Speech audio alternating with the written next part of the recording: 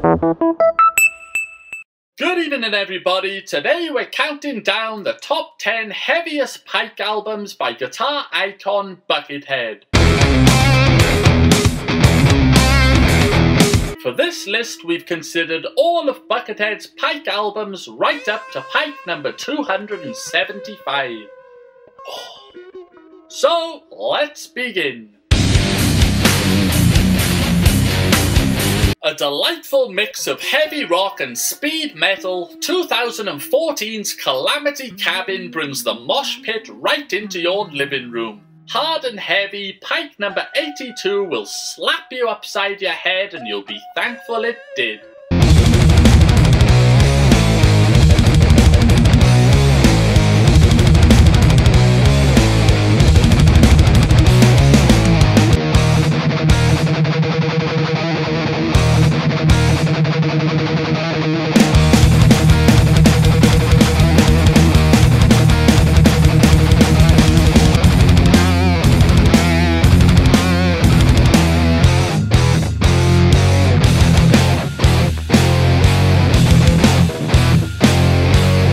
2013's Telescape is bloody glorious.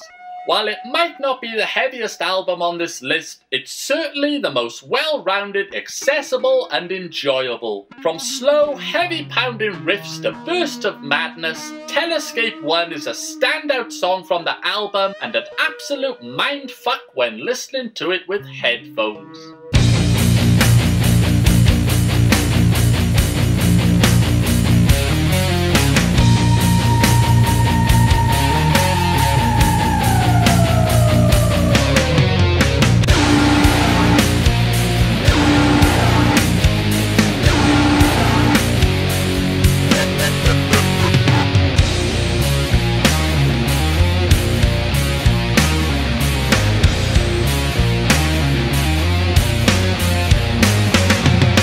Number 24, Slug Cartilage mixes heavy riffs with weird guitar noises like only Buckethead can. Each song hits you with a thunderous riff, then lets you regain your breath for a few seconds before hitting you with another. Delightful.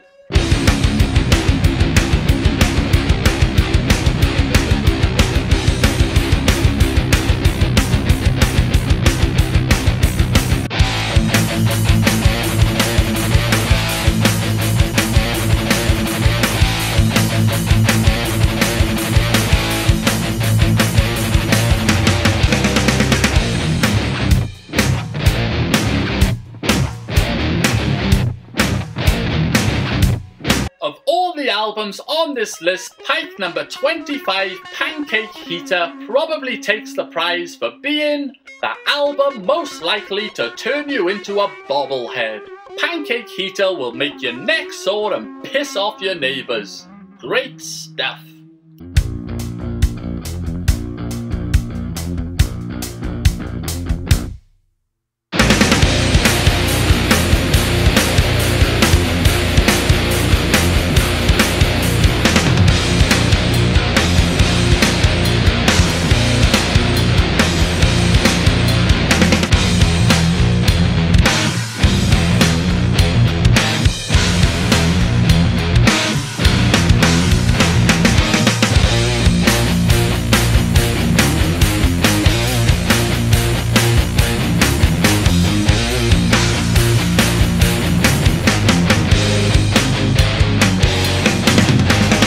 If you could take an angry pit bull who has rabies and plug it into an amp, then it would sound just like Pike number 20, Thor.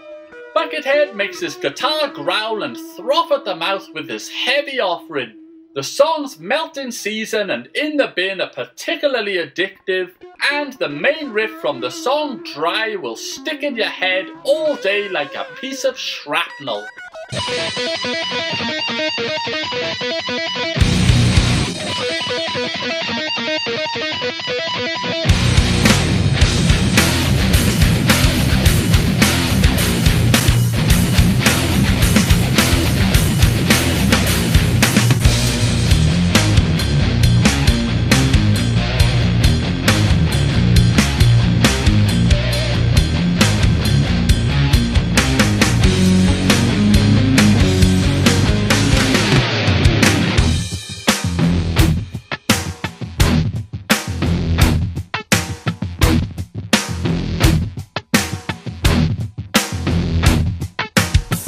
In a previous video on this channel, I said that 2004's Island of Lost Mines was one of Buckethead's heaviest non-pike albums.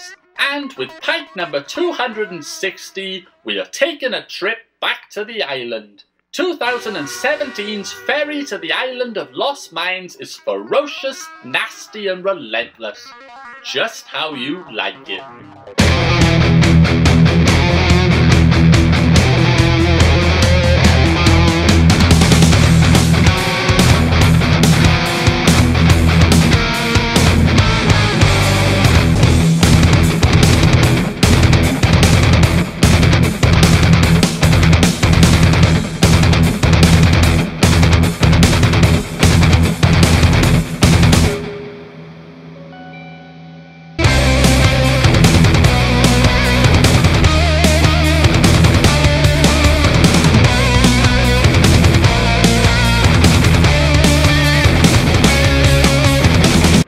2013's Boiling Pond is straight up kick-ass metal.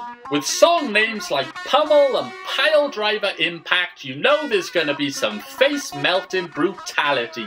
Most of the songs on this album are under 4 minutes long, so you can happily endure one beating after the next.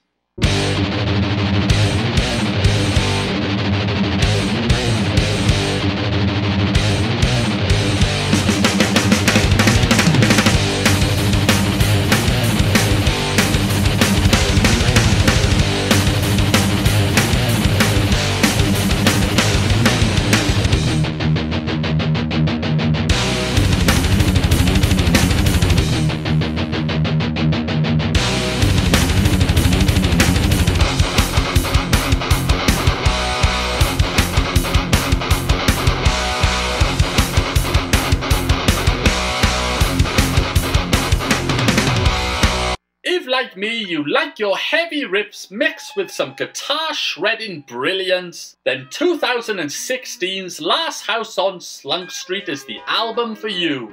With 16 relatively short songs on the album, the best way to describe it would be, imagine if Buckethead's 2002 album Funnel Weaver dropped acid.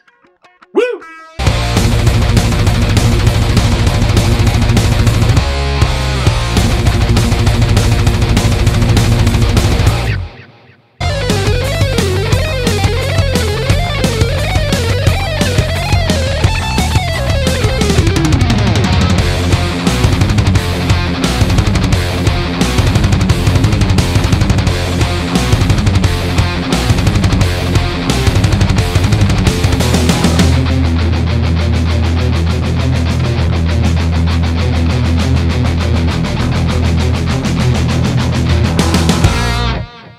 Number 30, Mannequin Cemetery is nasty, dirty and all-out metal. Buckethead channels Pantera and the late great Dimebag Darrell and completely fucks his guitar.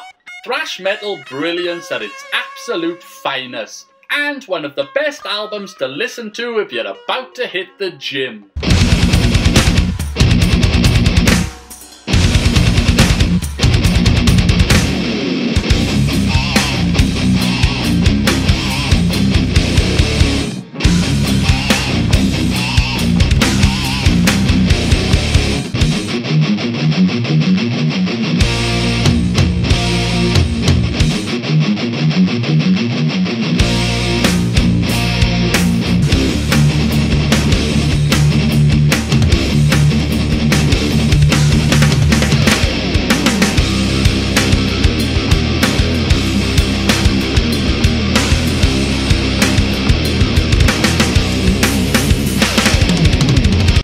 Before you hit the comment section and say, hey, you missed this one, or hey, what about this one?